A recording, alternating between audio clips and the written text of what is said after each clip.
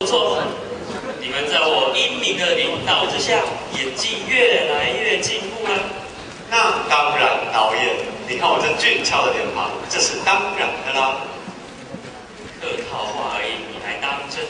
不，导演，我这张俊俏的脸庞，可是常常让我招人妒忌呀。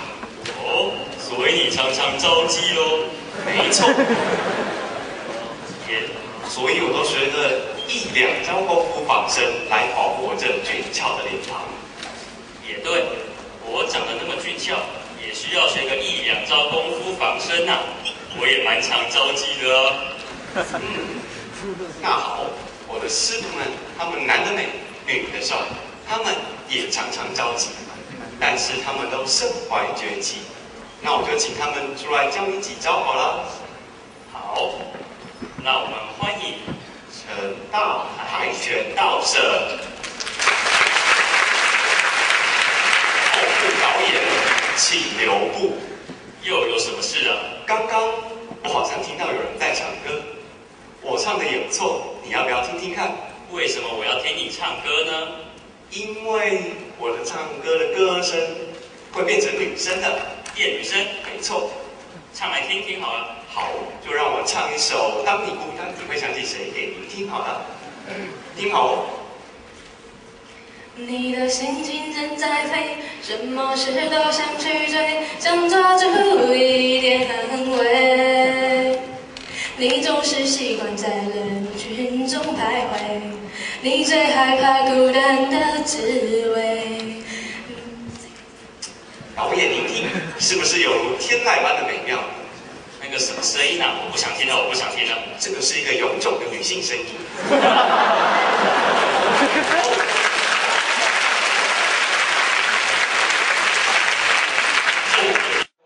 大家应该做累了吧？我带大家做一点暖身运动，我们就先带来一个简单的行场。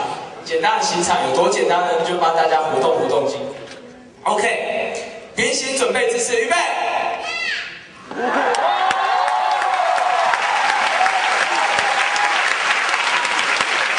太极一场连续动作开始。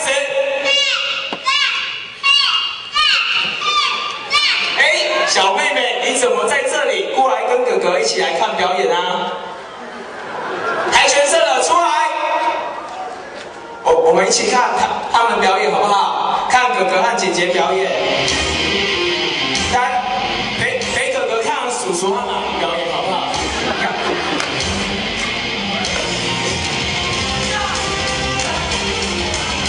非常快速的击破，快到我们讲不出话来了。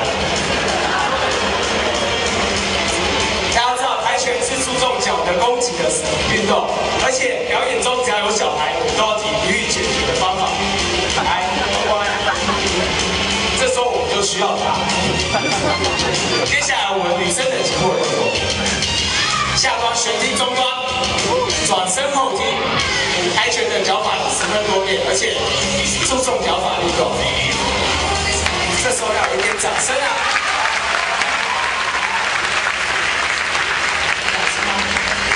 看表演好不好？好，看叔叔和哥哥表演。对，跆拳除了脚步运动，我们手部也是可以的。我们号称金刚飞拳的，不然为什么叫跆拳？正拳、逆拳、手刀、逆手刀，会不会痛？不会痛。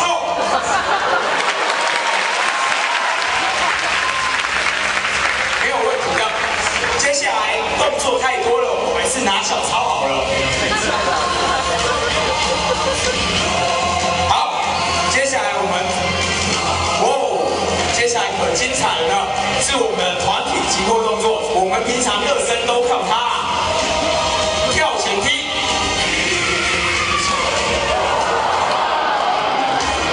是不是要有清脆的掌声配合不满的掌声？虽然这些我都会做，但是我打嘴炮比较强。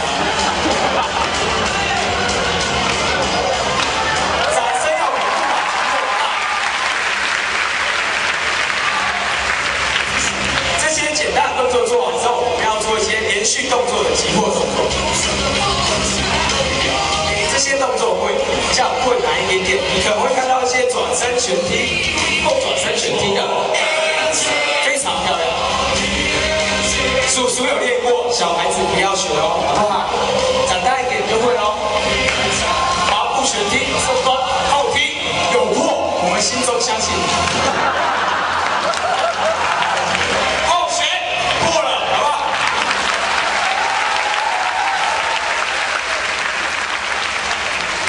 是有教过没破要头锤吗？灌手，手指力量都要灌到手上，才可以把木板击破。没破头锤哦。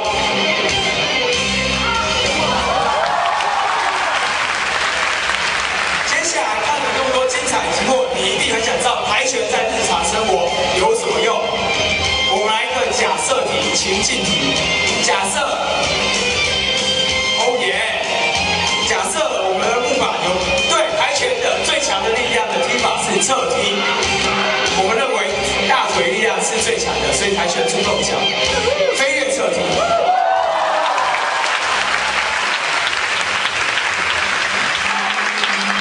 你们排得这么快，鼓掌声这么久，我来不及讲话啊。好，我们假设一些遇到情境题，有一对情侣走了过来，我们姑且叫他电车男与爱马仕。你学会跆拳，你可以打不良少年，或者被不良少年打。还好女生也可以学跆拳。你们以为学超人就可以打赢他吗？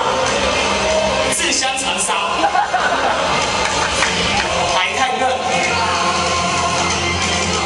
想必是抓奶龙爪手。像这种角色，一招就过。哈哈哈，被抓住了，终于轮到我了。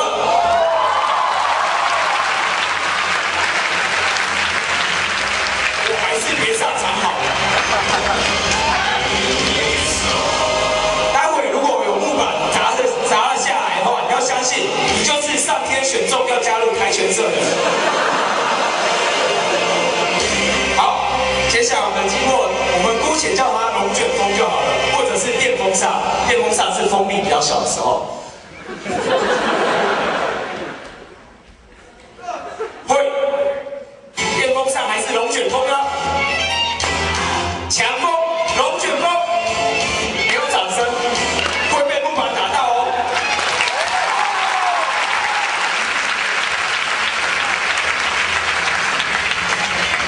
这些简单的脚步击破动作，大家又看腻了。我们再画手，手有什么呢？当然有我们的手刀。你是在练手的哦，不会痛，有点痛，有3片哦。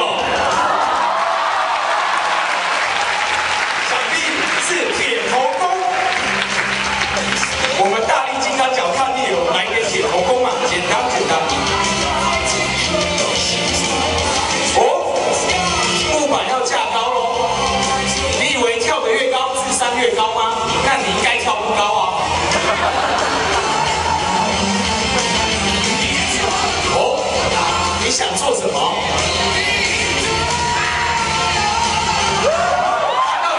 想说，你卡不进有加能 Q 哦，你卡住。哦，这位可是我们的社长大人啊，还要带回来什么样的动作？据说他要对每一位新生进行特别辅导，学到跟他一样厉害才可以毕业。360跳拳。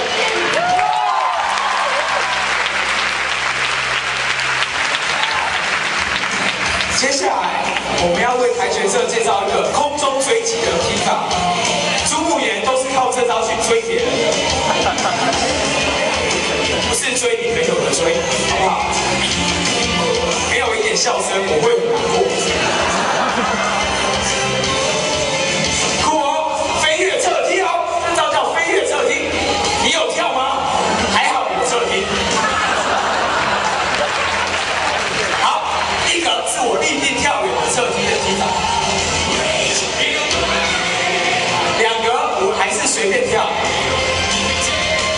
你以为主持人在这里是练假的吗？就是因为这些太简单了，所以我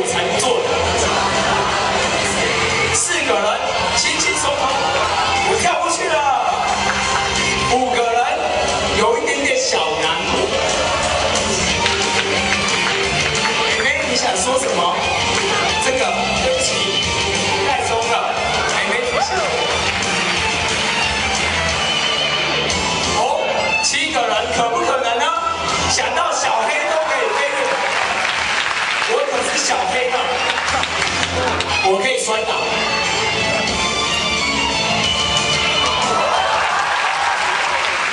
我们来数看，现在有8个人，还有谁敢飞？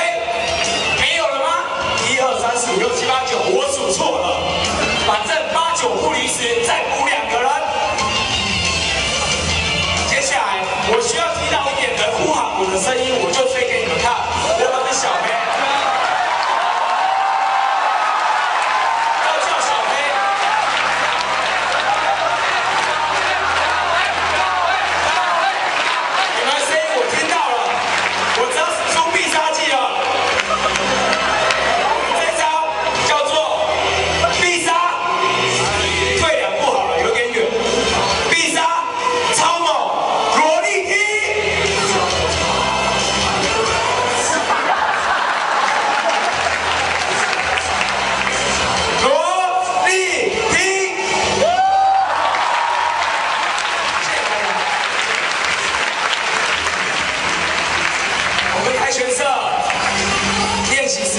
星期1、3、5，没有79799是人家的电话号码。对，然后我们的练习地点就在隔壁有一个活动中心地下室，下楼梯左转就可以看到辛苦练习的我们，没有错。那么你一定要来哦，尤其是被木掌砸动的你们，你是被上天所选中的。好，我们谢谢大家，李正。